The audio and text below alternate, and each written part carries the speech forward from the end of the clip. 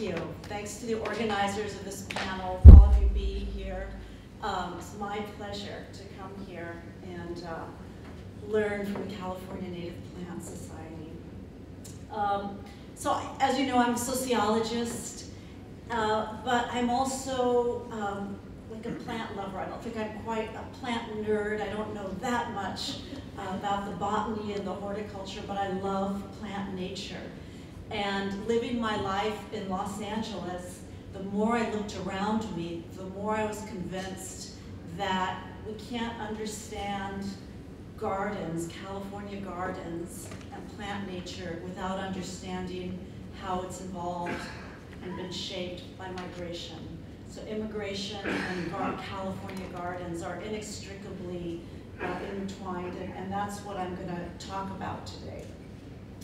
So from the late night, and I did my research, I'm going to tell you, I did my research in Southern California, but I think a lot of it is applicable to other parts of the state and to what's going on elsewhere in our country. So from the late 19th century onward, Southern California was really sold as a garden paradise, right? This place with rich soil, this warm Mediterranean climate, a place where lawns, palm trees, just about anything would grow if you give it lots of water and then fertilizers and pesticides. But what's the upshot of this? Well, let's see. There you go. Thank you so much. I'm really incompetent when it comes to technology. So the question is, has this created a garden of Eden on earth or a new kind of garden of evil? Beautiful banana tree from an inner city community garden, Pico Union neighborhood. So I think all of the damaging environmental consequences of invasive plants, imported water, chemicals, pesticides, well known to many people and especially to this group. But I think the social consequences and especially the labor consequences, the labor processes of this form of garden cultivation are less recognized. And I believe the role of conquest and migration in this dynamic has also been overlooked. So that's what I'm going to focus on today.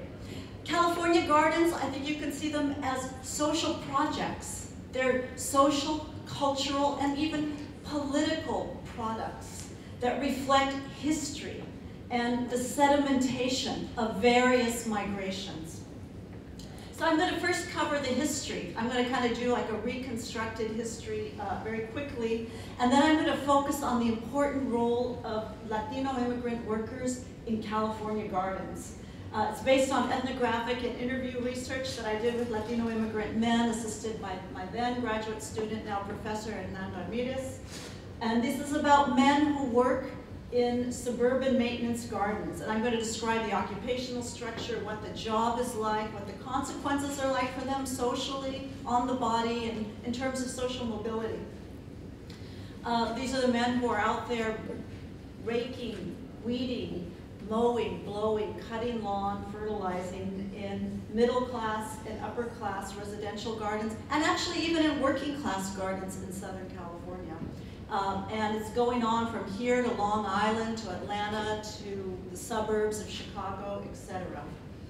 And then I'm going to conclude by suggesting some alternative gardening practices that could build on the horticultural skills and the experience that many of these men bring with them from the rural ranchos of central western Mexico, suggesting innovative models that could promote social justice, another kind of green jobs that is focused, centered on metropolitan areas.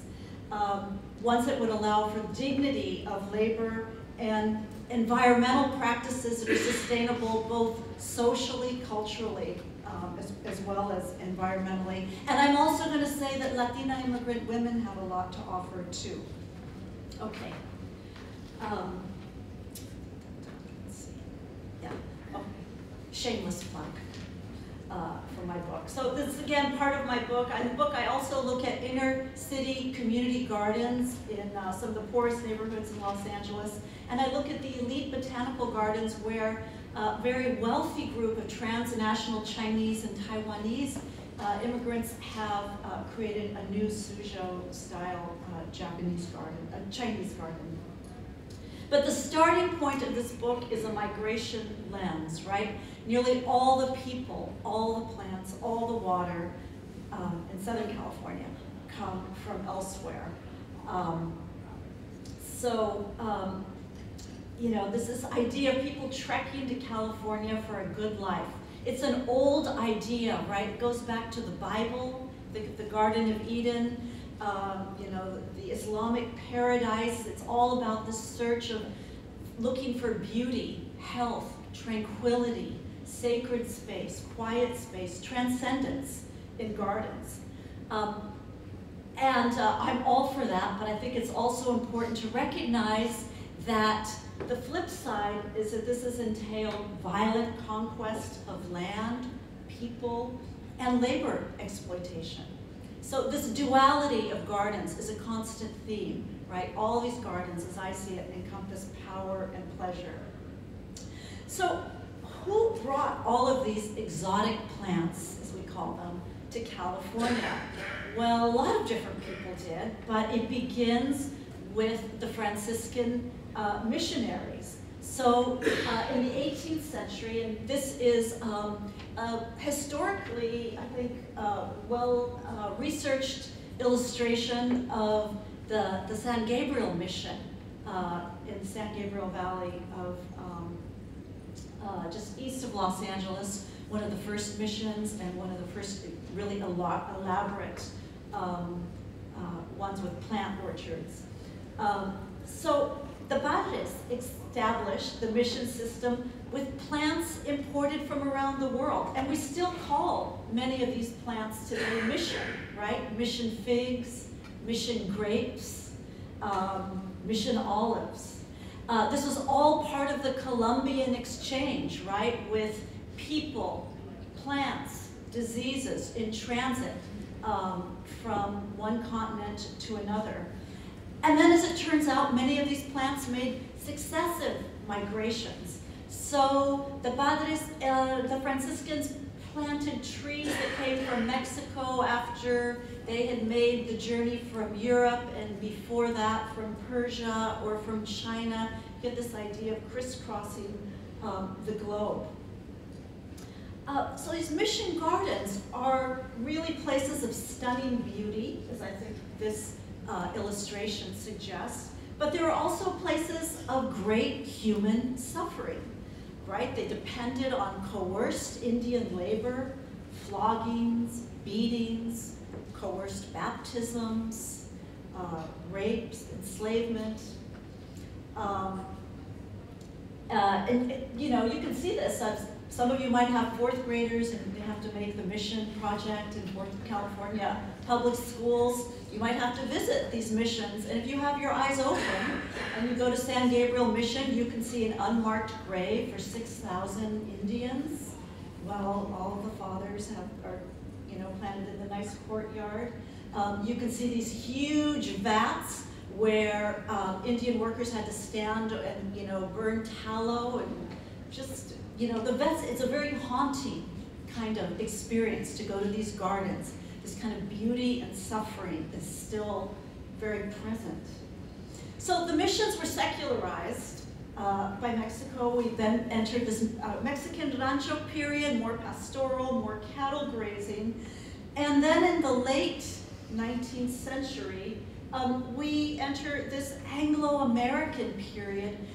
In Northern California, we know it as the gold rush. In Southern California, it was really a garden rush.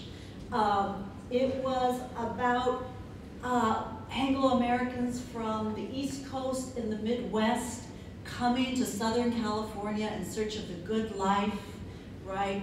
Health, beauty, getting away from the cold winters, and also getting away from the new undesirable immigrants, Southern and Eastern Europeans.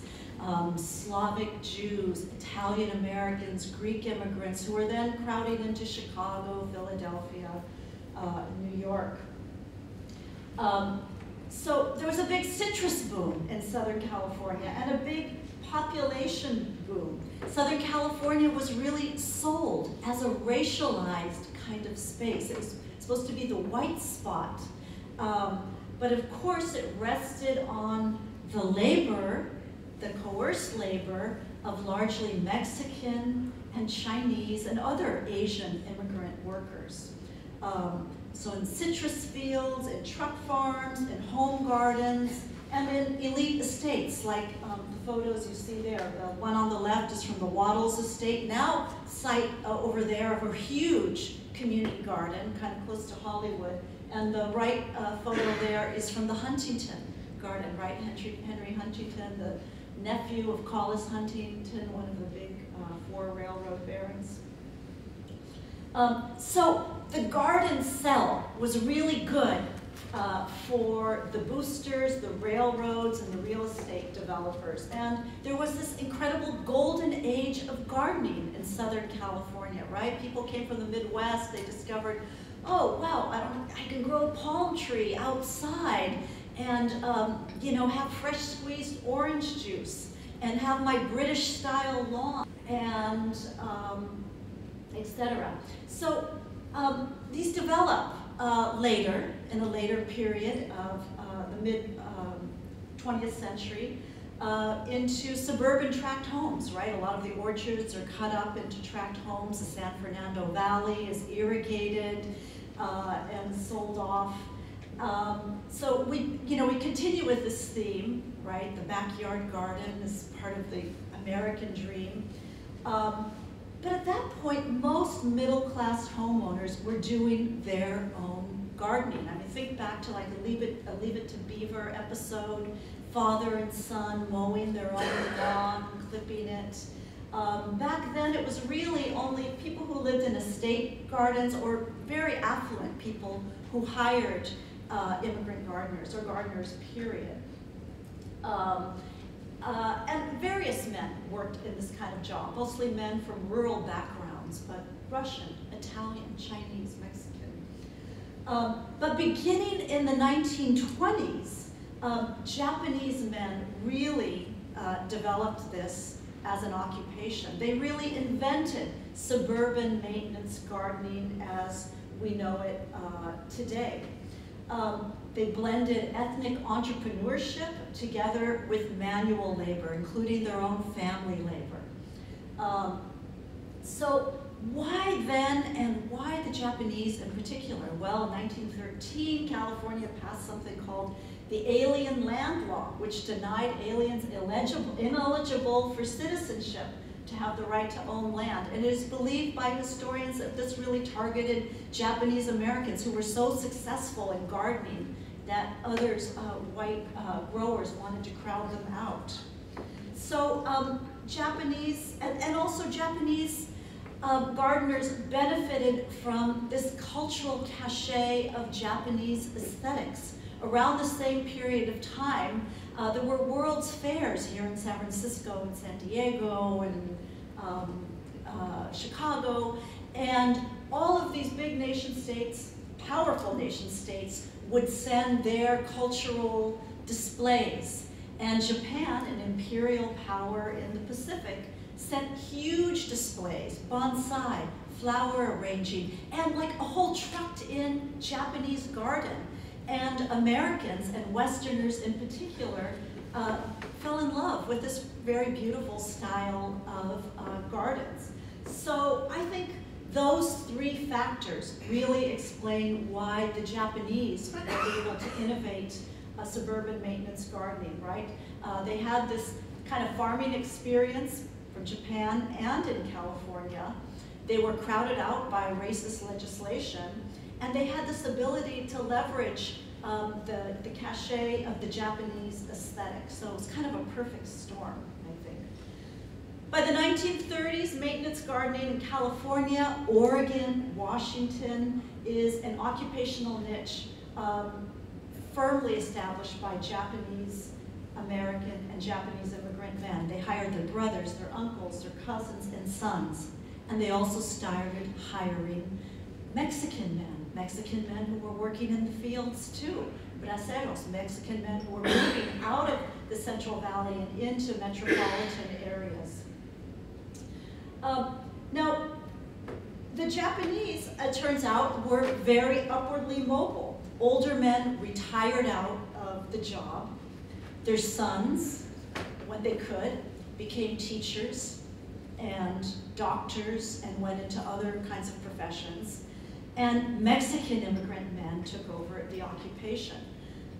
And since then, the occupation has grown. Many, many more gardeners, many fewer homeowners doing their own gardening, their general maintenance gardening. And we see this expansion so that gardening maintenance services are not just a privilege of the very affluent, but middle class, working class. I did interviewing in East LA, in nice neighborhoods in East LA. People are paying somebody else to come in and mow their lawn, right? It's like the capital of Mexico in the United States. It's happening there, it's happening out in the Inland Empire.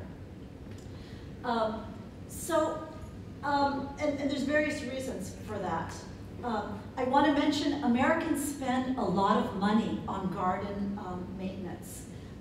Before the big recession that we just went through, in 2006, the National Gardening Association estimates that Americans spent $46 billion on lawn and landscape services. That's not counting the purchase of plants, that's not nursery industry, that's just services. So I'm now going to go very fast.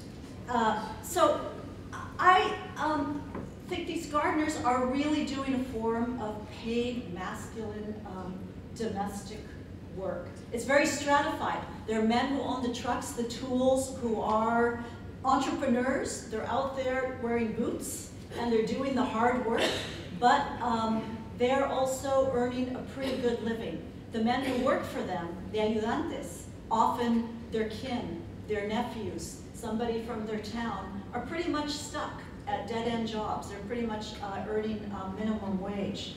A lot of, so this is LA.